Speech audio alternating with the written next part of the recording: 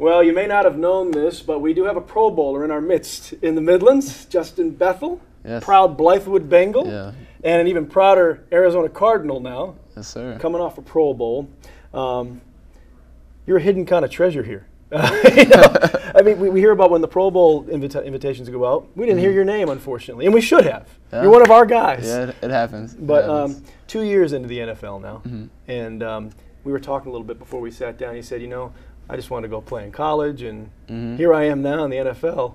I mean, is it still kind of like a surreal feeling for you? Yeah, it's to even think that I'm going into my 3rd year. It seemed like just yesterday I was going into rookie camp, just not coming out of college from PC and getting ready to go for the draft and all that stuff. And I've been having success. Went to the Pro Bowl, and now I'm going to my 3rd year looking to get some more time on defense. And so, it's been a blessing, and I'm just ready to see what's in store.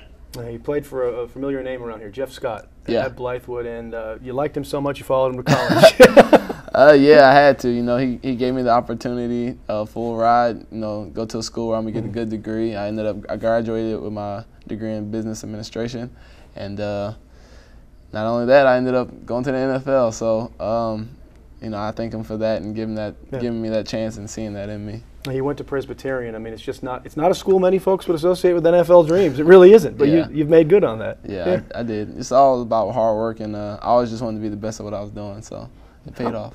How much did you pay attention to all the combine stuff? Did you go to the combine yourself? Yeah. You did, okay. I ended up going to the combine. What is that like? You get up there, and it's almost like you're poked and prodded, and you stand up there in front of everybody in your underwear. Yeah, it's really taxing on those guys.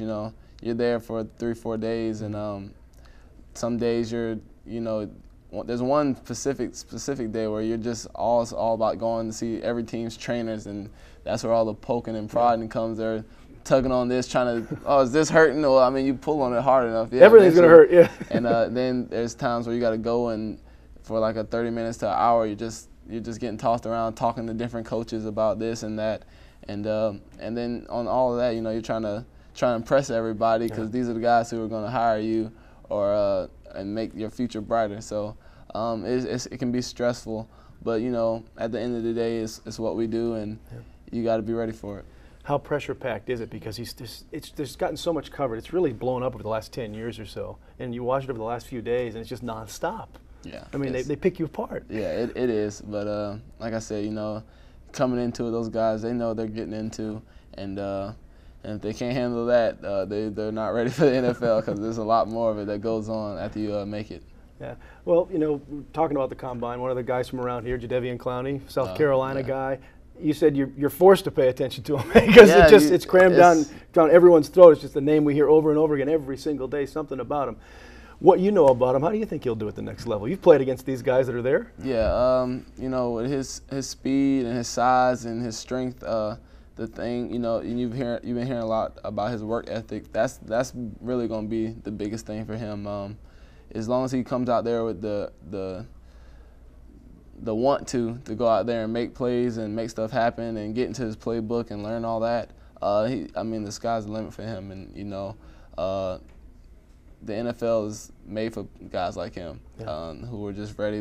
They're just athletically gifted, and they're ready to go out there, and they're hungry.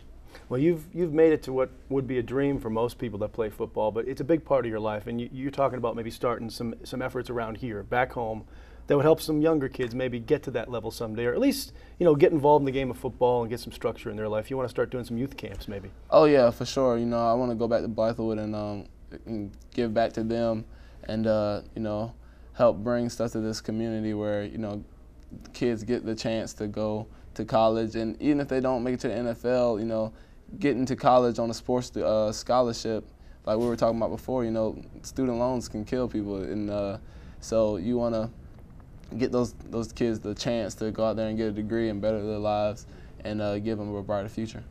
Was the NFL always your end goal?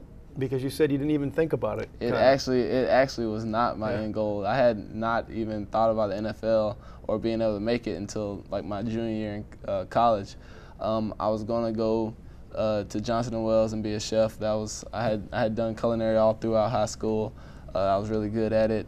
And, you know, when Jeff Scott ended up going to PC and getting that chance to coach there, he came to me and was like, you know, Justin, if you come here, you probably can start, you know, and you get a full ride. And so I was like, you know, I'm going to take advantage of this. And it worked out for me. Ended up getting my degree and made it to the Arizona Cardinals. The kitchen will always be there, right? Yeah, the kitchen's always be there.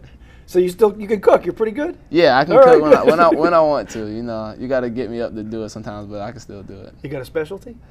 Actually, one of my favorite things to do is I still can make cheesecakes from scratch. Really? Yeah, and when I'm in Arizona, sometimes I'll just try and make some stuff up and see what I can do. So teammates hit you up for stuff? They're away from home. Yeah, they want to home cook something. Yeah, I've had some friends ask me to specifically make certain kinds, and I've done it for them. So. All right. Very good. Yeah. Is it something you might pursue after your career? Maybe get into the restaurant business or something? You think? We'll see. There's a lot of other things I want to do. Yeah. One mainly is I'm a musician. I've been playing the drums since I was 6 years old. I'm learning to play the bass, and all my family, you know, we all are musicians. And me and my little brother and my older brother were actually coming out with a jazz CD. So that's something really? I think I'm gonna really pursue and start getting into that. So it's not all about football for Justin Bethel. He may be a Pro Bowler at the NFL level, but he is a real Renaissance man. You got a lot of different interests. Glad you came in. Yeah, I'm glad y'all for having me. Good to learn a little bit about you. And good luck with the camps once you get them going. I'm sure they'll be pretty receptive out at Blythewood. Justin Bethel, Arizona Cardinals, Presbyterian College, and don't forget Blythewood Bengals joining us here. Thank you. Yeah, no problem.